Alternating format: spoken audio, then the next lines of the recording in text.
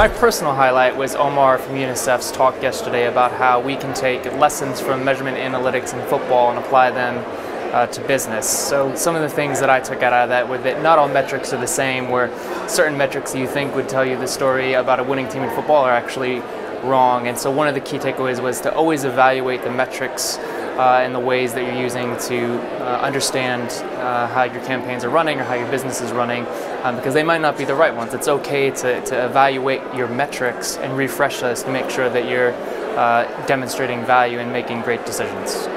So I think it's the networking and talking to other professionals in the area. That's my highlight so far.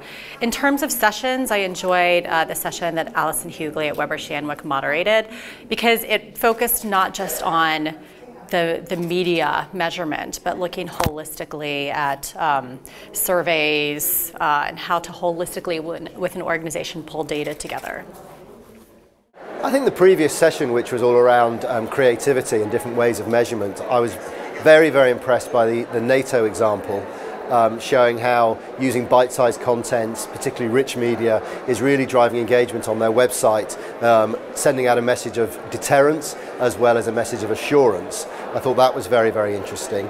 I think some of the examples from yesterday, the SAP example, the case study of how they're bringing together all of the different metrics across the various channels they used for that major campaign, really showed how an organization, if they embrace measurement, take learnings from the advertising industry, can really show the return on investment that they are generating from campaigns. And I think that's a real key theme from this year's AMEC Summit.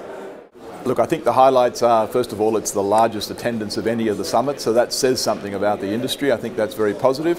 On a constructive criticism side, I'd still say that there's still a lot of focus on measuring outputs and not enough yet on measuring impact. How does communication create impact? And that's probably a lesson for the future. Oh, without question, the new framework is just brilliant. Oh, so many. The thrill of standing on stage and opening a summit before 300 people. But for me, it's a different one. The highlight would be a government reception at Lancaster House, this oasis of tranquility in the middle of London, which gave international delegates an opportunity to see a part of London they'll never see again, because it's a government residence.